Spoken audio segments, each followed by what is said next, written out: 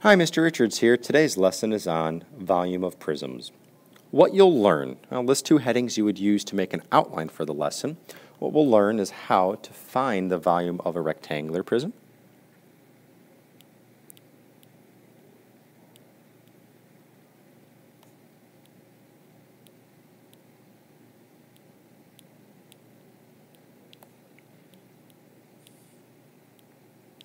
and how to find the volume of a triangular prism.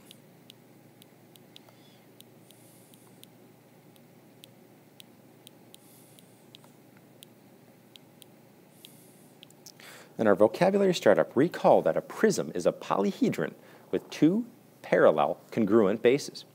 The bases of a rectangular prism are rectangles, and the bases of a triangular prism are triangles. So write rectangular prism or triangular prism on the line below each figure. Well, our bases in the first one are rectangles, so this is a rectangular prism.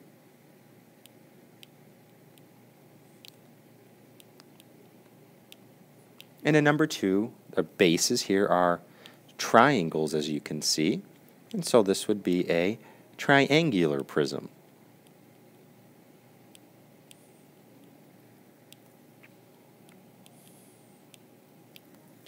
And now with our real-world link, suppose you observed a camping tent from directly above. What geometric figure would you see? Well, from directly above, that would be a rectangle. And the formula for a rectangle is area equals length times width. So our first key concept is volume of a rectangular prism. The volume V of a rectangular prism is the product of the length L, the width W, and the height H. It is also the area of the base times the height. And notice that this is a big B here. It's a capitalized B. And when you look at our picture, here's our base down here, and it is a rectangle. And of course, how do we find the area of a rectangle? Well, we take length times width. So the area of the base is length times width, which is why we can put length times width times height. This volume equals area of base times height is really key because this formula can be used to find the volume of any rectangular prism. And now a little bit of background on volume. The volume of a three-dimensional figure is the measure of space it occupies. It is the measure in cubic units, such as cubic centimeters or cubic inches. It takes two layers here of 36 cubes to fill this box, and so the volume would be 72. In our guided example, find the volume of the rectangular prism. Well, volume equals length times width times height. 5 times 4 times 3 is 60. And I'm going to show you just something a little bit different here, but yet the same. Find the volume of the rectangular prism shown below. Well, if we start with volume equals capitalized B times the height, remember this capitalized B is area of base.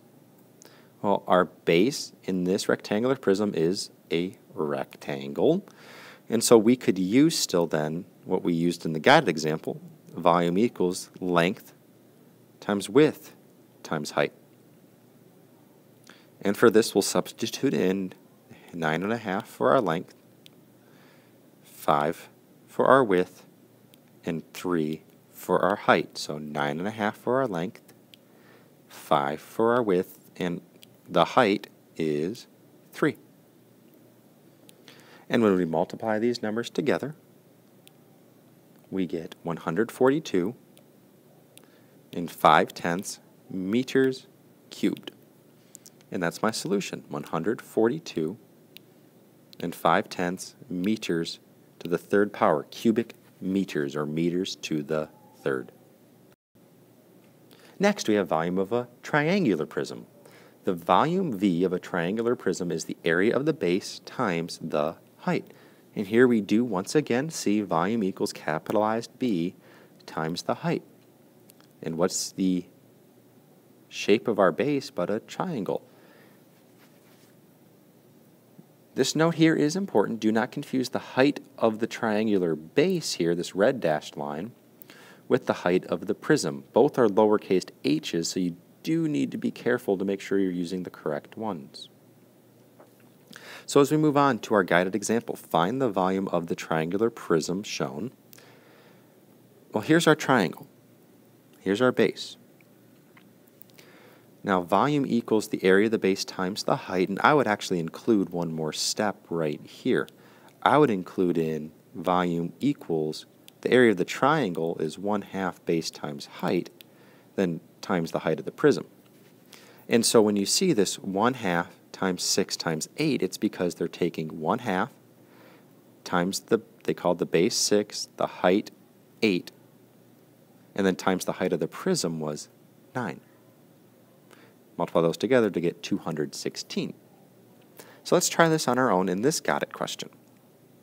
Volume is going to equal the area of the base, so capitalized B, times the height of the prism.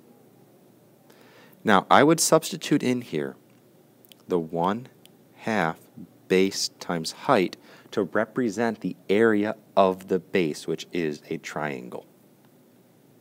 And then lastly, times the height of the prism. And now we can substitute our numbers in one step. We'll have 1/2 times the base of the triangle, which is 4, times the height of the triangular base, which is 5. And then times the height of the prism is 7. So, volume is going to equal 1/2 times 4 times 5 is 10, times 7 leaves us with 70. So 70 inches cubed is our answer for this problem. 70 inches to the 3rd power. And in our last guided example, we may be asked to find the volume of two objects and to compare the volume. And so, which lunchbox holds more food, A or B?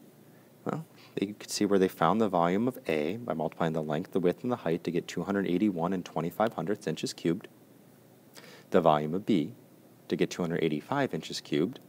So, since 285 is larger than 281, B holds more food, even though it may look a little shorter than A. The truth is the volume indicates that it holds more food. That's it for this lesson on finding the volume of prisms. Good luck.